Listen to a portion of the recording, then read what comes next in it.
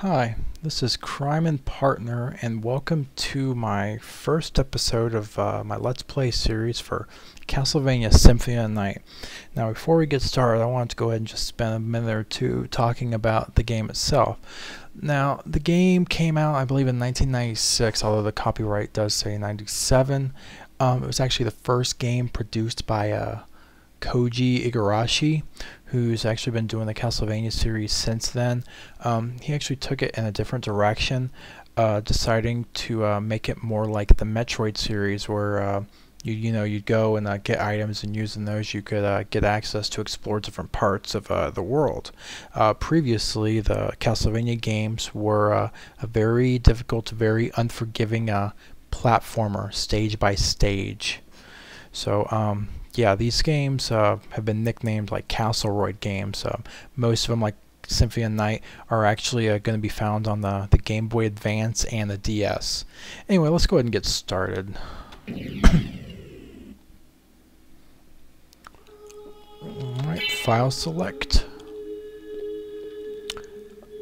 And we'll go ahead and use the name Alucard, why not? Okay, now this first part's actually going to be a prologue that kind of sets up the story leading up to Symphony of the Night. It's actually going to be the final battle for Castlevania Dracula X Rondo of Blood. Now, this game originally came out on the Turbo Duo, and at one point was not released in the US, although about a year ago or so it was finally released on the PSP. This game was pretty much the pinnacle of the platformer stage games. You actually play as Richter Belmont, who actually is a fairly powerful Belmont with a decent set of moves. He's also one of the first Belmonts that actually walks around, doesn't look like he's thrown his back. Anyway, this will take place with the final battle against Dracula. Now, something to note about this battle that's coming up, depending on how you do as far as time, damage, and whether you have a sub-weapon or no sub-weapon, it'll affect your final stats. Okay, now you need to do this in under a minute, ideally, with no damage and no sub-weapon to get the best stats. Now, if you can pull it off and whoa, there we go.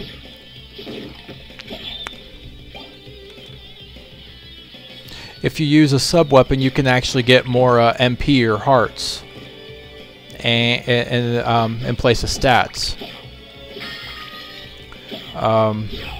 Cross will give you 30 hearts, and the Holy Water will give you 25. Now the hearts actually power up your sub-weapon. Also, something to note, because this is a fresh save file, I can't skip this dialogue, and the clock is actually running at this point, so it's pretty much going to be impossible for me to do it in under a minute. So really the best alternative for me is to use a sub-weapon and try and not take damage.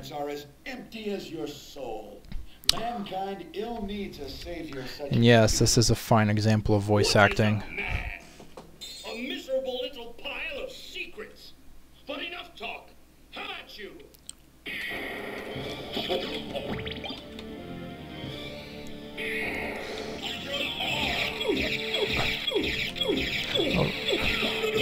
Something about Hydrostorm, it butchers.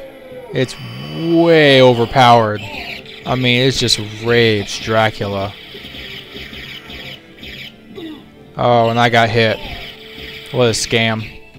Anyway, it doesn't really matter. I mean, this is a ridiculously easy game to begin with. I mean, it's going to be like a 5 health difference. I mean, it's not a big deal.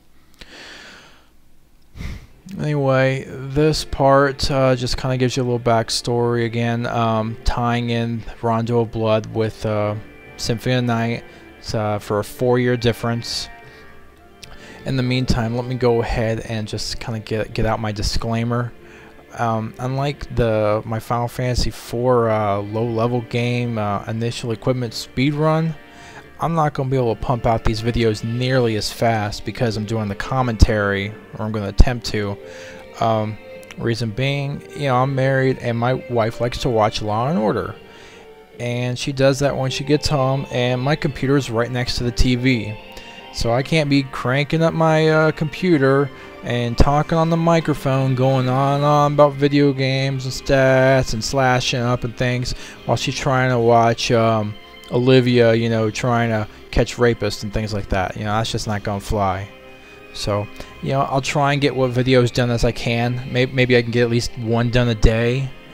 But, you know, I gotta look after my manhood here, and I can't take any chances.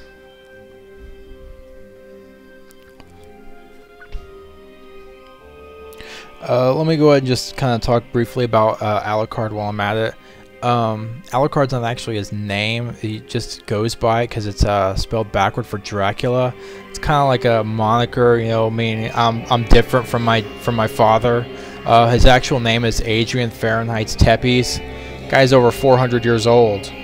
I mean, 300 years prior, he actually fought with Trevor Belmont in Castlevania 3, which actually I believe Trevor Belmont, according to the new official story, was the one who first defeated Dracula. Just something interesting. Alright, so now we're about to gain control of Alucard, and I'll kind of go briefly over his stats. Okay, like any hero RPG man, he's got HP and MP. He's also got the hearts, which power the sub-weapons, which I mentioned earlier. He's also got 4 stats. Now, strength will affect damage with weapons. Constitution is a 2-fold stat. It'll somewhat affect his defense. It'll also affect the duration of negative stats effects like poison and curse, which I'll go over more later as I get affected by it. Intelligence affects your magic casting attacks, which honestly it's kind of useless. And luck will affect things like your chance of getting critical damage hits, or more importantly, your chance of getting rare items. You'll also notice that Alucard at this point is rather decked out. It's not the best equipment in the game, but it's pretty good. And for this short bit in the beginning, he's just gonna lay waste. He's just gonna tear it up. Anyway, let's go ahead and get started. Yeah, that was a warg, and he just dropped very quickly. You also notice I just did a cool little teleport attack. It's actually an ability unique to the Alucard sword.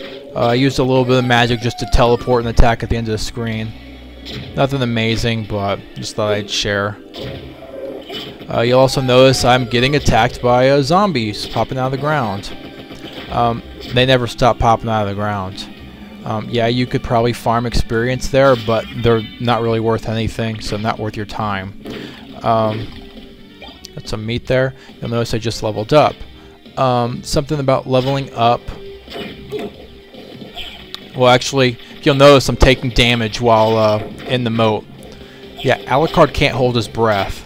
So, yeah, be careful. Anyway, back to leveling up. You actually, when you level up, you'll gain varied stats. So, if you really wanted to, you could keep, you say before you level up, if you don't like the stats, reload until you get the stats you want. Now, ideally, the best stats were, I think, just +1 to all stats. But it's been a while, so I'm not gonna lie. And here we meet up with Death. Now, Death has been in more Castlevanias than even freaking Dracula. I mean, it's kind of ridiculous. And in most every Castlevania, he uses the exact same attacks, with the exception of, I think, the Castlevania on Super Nintendo. Super Castlevania 4? Yeah. I will not. You shall regret those. We will meet again. And you'll notice that he just stole my equipment. Yes, I can only punch now. I have no cool sword that teleports.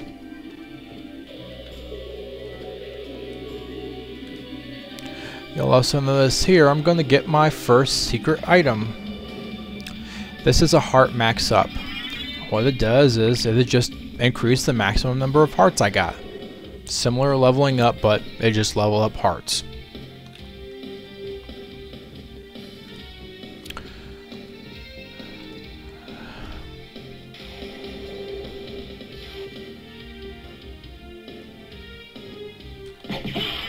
And I leveled up. And I got my first weapon, the short sword. Now, if I equip this short sword on him, you'll notice it'll increase my attack by 2. Which, I mean, it's not super, but it did increase the range of my attack a bit. I know I don't attack as fast as the fist, but I like the increased range. Anyway, with this first save, I'll go ahead and I'll end this video. Thanks for going and watching my first video. Hope this will be entertaining and maybe, you know, interesting for you and me both. Anyway, see you next crime.